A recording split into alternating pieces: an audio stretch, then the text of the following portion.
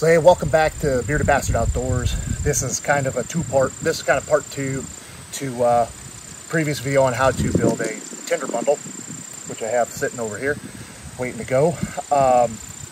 In this video, I'm going to show you how to build a bow drill.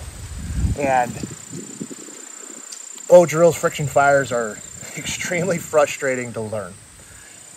Even when you think you got everything right, you don't. So when you're learning out, but once it clicks, and once you get it,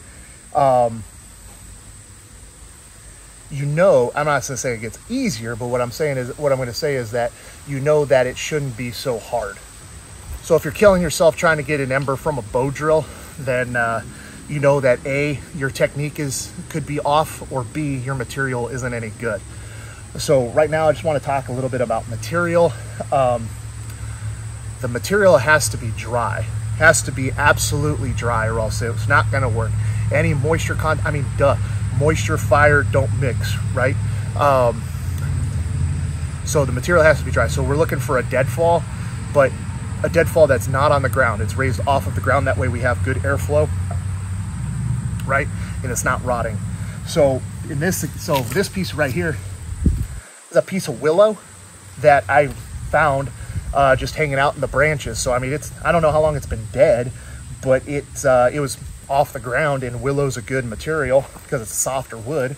Also, I got this really nice straight piece that's like more than a foot long, so that's awesome. And then I got this nice long straight piece right here that's a little bit thicker that I can use for my hearth board. So I might try that out a little bit later, see how it works. Also, I found dead cedar, and so I pulled off of one of the branches this really nice straight piece. Got a little bit of a bow to it, but I mean, it's relatively straight, about a foot long, which is what I like. About it. It's about as thick as my thumb, which is good.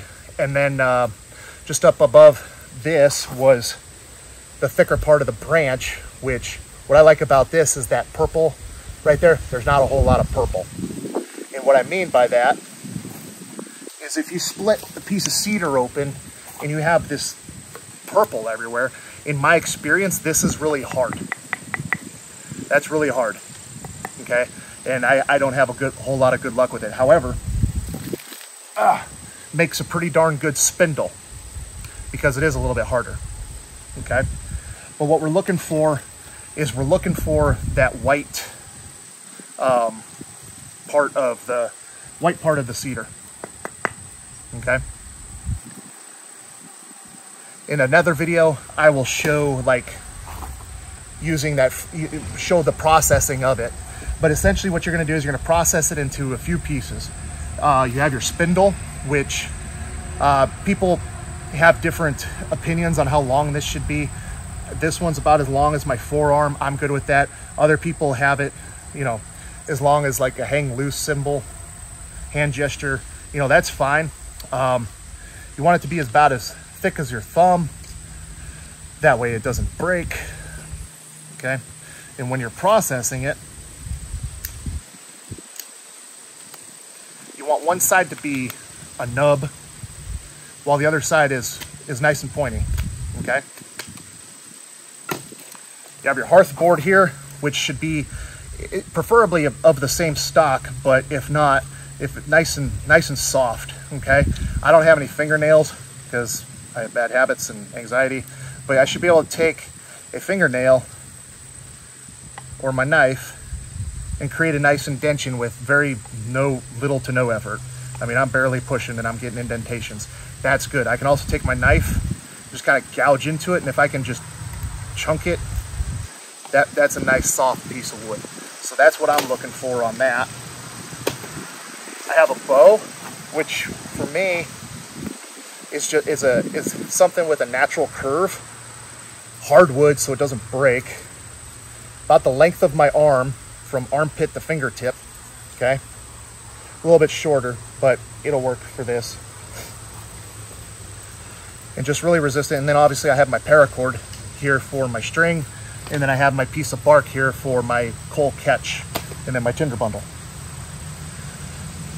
So what I'm gonna do here, I'm gonna grab my chair because my knee hurts sitting on the ground.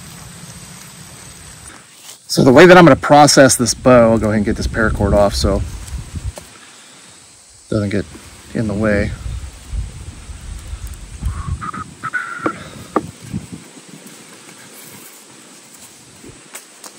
The way I'm going to process this bow is I'm going to go ahead and on one side I'm going to create these grooves here, okay, on both sides. That way my paracord just sits in there and it doesn't slip out. And then on this side, now there's different ways of teaching it. Some people will talk about carving this down and boring a hole through it. I just create a notch right there that my paracord just slips through, and I tie a knot. It works for me. Find out what works best for you. So I already got my knot in my paracord, and I just put it in there like such. Holds it in place. Then from here, bling, bling, bling, I need my spindle. I need to be able to test the tightness of it. Now I'm just going to go ahead and run the paracord through these grooves. Again, so it just kind of holds it in place. And right here I can tell you that's a little bit too much, so I'm going to just pull it in a little bit and get some slack. There we go. Okay. And I only want to do this one time. I don't want to have to fidget with this thing over and over again. But I'm just going to put a constrictor knot on there. Half hitch or just kind of like a clove hitch type deal. Okay. There we go. Test the tightness of it. I'm going to go ahead and just run my spindle in here. And I mean, I can't even, so that's too tight. Go ahead and take some out. Just a little bit.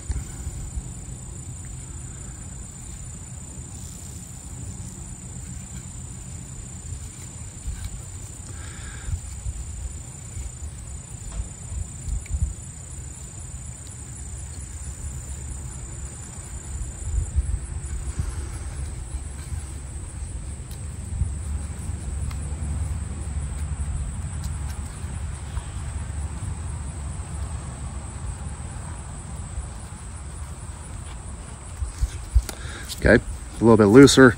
Let's test that out.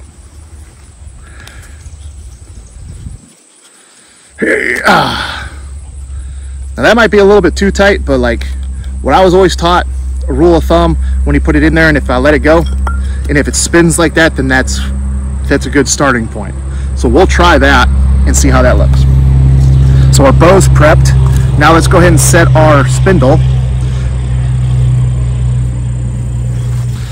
So on our spindle, we want one stubby end. That's going to go on our hearth board, and that's what's going to create all the. We want it, you know, stubby because it's going to create a lot. It's going to cause that friction and create that dust. So what I'm going to do is I'm going to come down about a ½ inch, and I'm just going to go ahead and kind of whittle my way up, just little chunks. Just doing a straight line around.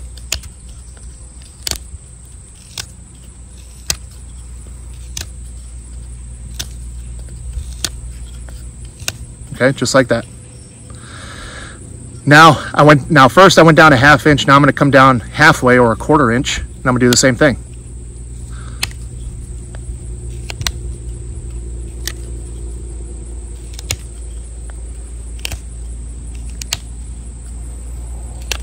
This also helps keep the spindle straight and centered. Okay, so now I did that, and then I went down a ¼ inch. Now I'm going to go, you guessed it, 1/8 of an inch, and I'm going to do the same thing.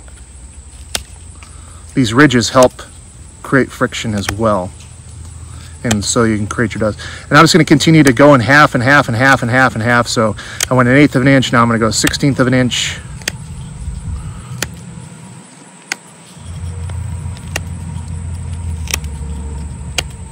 Okay. And these little ridges, don't worry about those because those are going to grind down into dust. Okay. And then up here, I'm going to sharpen it to almost like a stubby pencil.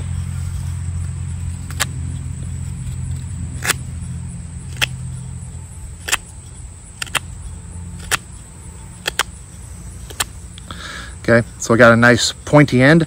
I'll just take that little top off there. Now this is pointy because I don't want any friction up here. I want this to file or glide smoothly. Now my next piece right here is my hearth board, or my fireboard, hearth board, whatever you want to call it, right? Again, it needs to be a soft wood. I don't have any fingernails in there, but if you just kind of, find my camera here, if you just kind of observe, I'm barely going to push with my knife, and it leaves that indentation right there. I mean, with minimal effort, right? Versus if I was to have a hardwood and do that, it'd be a lot harder to do that. I got it. It's about thumb width. So, I mean, just pick out a piece of it. This cedar and the spindle cedar came from the same piece. But the first thing I'm going to do is I'm going to create a divot. I need to determine a good place for a divot, okay? Which for me, I'm going to do about right there. And I'm just going to choke down on my knife, and I'm just going to simply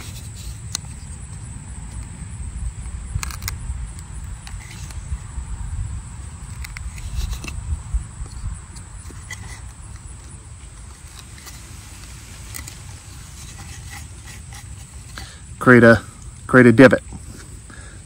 Make sure it'll work.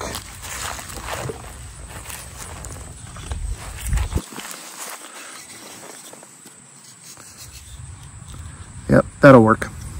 Okay. Next thing I have is I have a piece of hardwood here, a piece of oak that I use for my bearing block. It's a little big, but it fits nice in my hand, and this is what I'm able to insert my other end of my spindle into and protect my hand. And because this is a hardwood and this is a pointy tip, it's not going to create as much friction, right? And then lastly, I have a piece of bark to catch my coal. Okay, so let's go ahead and do this up. So I have this barrier between my fireboard and the ground because obviously the ground has moisture in it, and I want to keep as much moisture off of my fire making process as possible. And I have this glove because I got little girl knees. So the first thing I need to do is I need to marry my spindle into my hearth board, and I'm going to do that with a burn-in. So I'm going to take my my bow and wrap it up.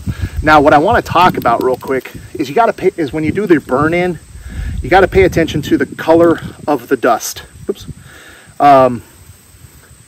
If it's really light brown, then that means that you got moisture in one of either the hearth board or in the spindle. So it's fine. Just repeat the process until you get really fine black dust.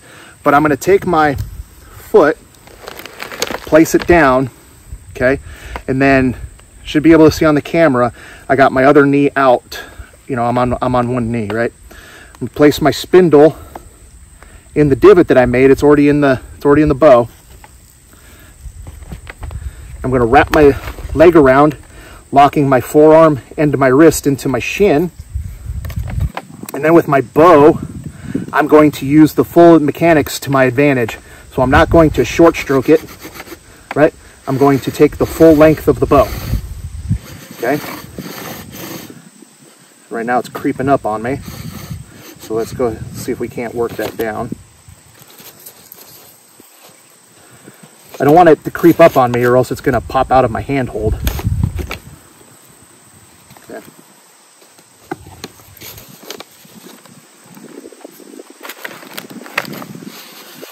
And then I'm just kind of leaning into it. I'm not putting a whole lot of weight into it. I'm going to use the full mechanics of the bow, and I'm just going to do a burn in. So I'm just looking for smoke. Nice smooth strokes. I see dust.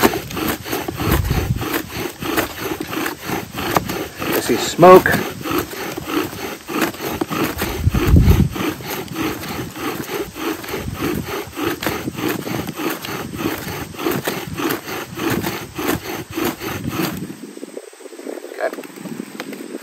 That's good dust, and that's a good burn. You see how dark that is? Maybe. Now the next thing I need to do is I need to get a notch cut in. So I'm gonna go do that, and I'll be right back. So the way that I'm gonna cut my notch is I'm gonna take my knife, I'm gonna find the center line, and I'm just gonna score it.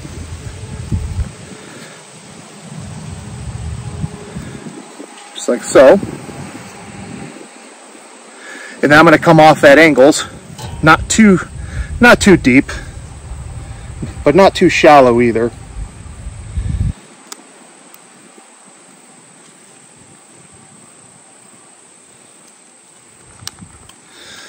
Just like that. Okay, it's not an art project, so don't get too bent up, don't get too hemmed up on that. Okay, and that's just a dovetail. All the lines go down, and I'm gonna start whittling it up.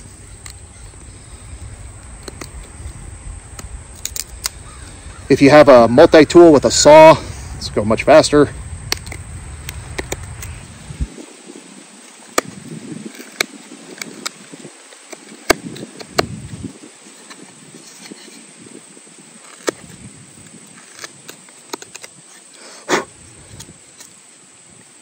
There we go. Now you'll notice that I have kind of a wide hole. I have a wide hole because I want all my dust to collect in there, right? I don't want it to get pushed out. And also I want oxygen to both flow in there. But you see, my notch only goes about a third-ish of the way into my hole there. And then what I'm going to do on the bottom here is I'm just going to carve out a little bit. That way I just get a little bit more oxygen, because remember, in our fire triangle, heat, fuel, and oxygen. All right, just like so. It just, I mean, it doesn't have to be super pretty. It just allows a little bit more oxygen to flow in. Okay, now let's do this thing. Assume the position, down on one knee. Got my hearth board here. Going, oh, I got my chunk there to be able to catch the coal. Okay, I'm gonna go ahead, step on there. A little bit. There we go. Got a little bit of a breeze. Hopefully that won't cause an issue. Now, as I'm going, I'm not going to put a whole lot of weight in there until it billows up with smoke and it gets hot. Then I really want to crank into it, right, for about another 45 to 60 seconds. So if you can't put your body weight into it, one thing you can do is just slide your knee back, and then that'll naturally lower your body into that position. So that's just a tip. I guess while I'm here too, sometimes when you do it, this will be glazed over, and you want to just take opportunity to make sure that everything's good to go, but everything appears to be in good working order. So we'll just rock and roll with it. And this is a marathon, okay? Don't get frustrated. If you get frustrated, just take a breath, try again. So again, I'm going to use the full length of the bow. I'm going to keep the bow parallel to the ground. I'm not putting a whole lot of weight on here. Again, I could keep a conversation while I hold this, and I'm just gonna go until I get a whole lot of smoke.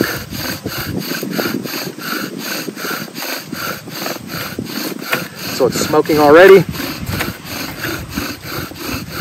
Still applying the same amount of pressure. As you can see, I can still hold a conversation.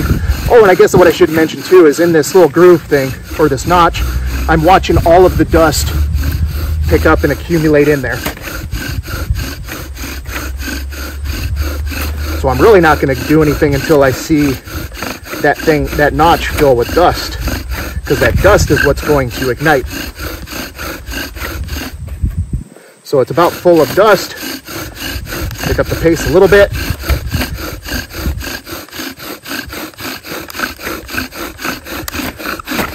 Got good dust. I'm going to go ahead and lay into it.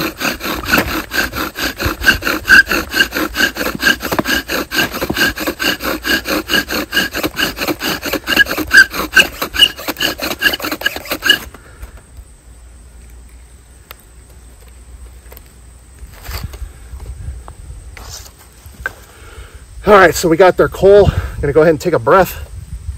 But as you can see, I'm not really out of breath. I'm gonna very carefully remove it. Now it's no hurry. Now I'm just gonna let it coalesce. And I'm gonna go get my tinder bundle that I built earlier.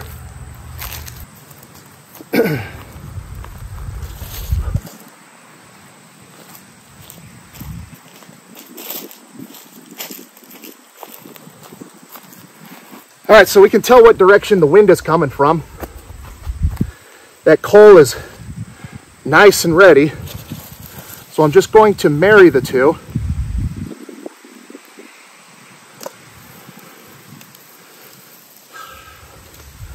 I'm just going to let it heat up my tinder bundle here. Get this out of the way so I don't start a fire with it.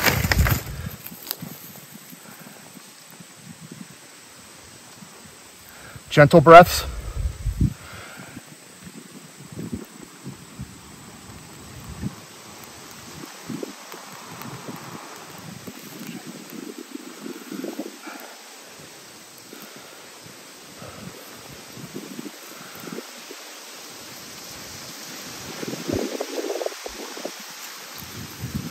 Just letting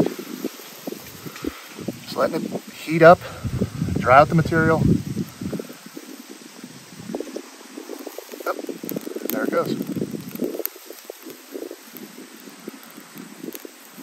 Let it fester, catch.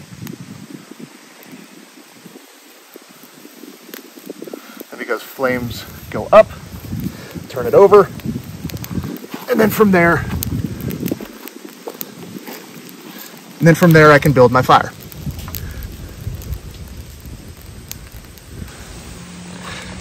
So there you have it. You see how easy it is. I hope that this helped you a little bit.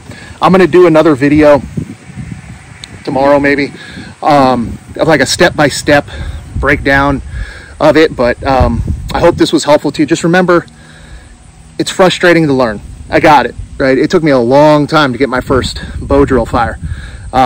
It's absolutely frustrating. Don't give up. If you see how easy it was. So like, if something's not working out, just remember, are you using proper materials? Is your technique good, right? Those are two of the reasons why it wouldn't work.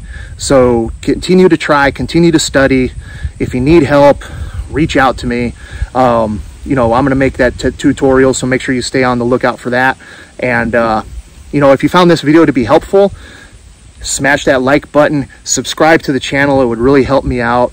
Leave your comments in the comments section. Check out the blog site. The link is in the description as well, just for more tips, tricks, and how to do's and whatever.